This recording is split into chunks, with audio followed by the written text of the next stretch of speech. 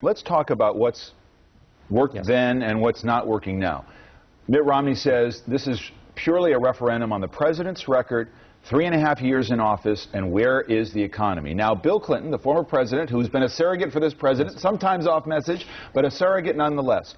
Back in 2010, during the midterm race, he was campaigning, and this is how he framed the choice for voters back then. The Democrats are saying something like this. Look, we found a big hole that we did not dig. And we didn't get out of it in 21 months, but at least we quit digging.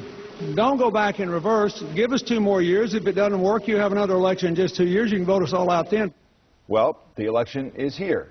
Things have not changed. Why shouldn't people take former President Clinton's advice and say it hadn't worked after 1 term, we should choose an alternative? Well, David, first of all, let's remember where we were.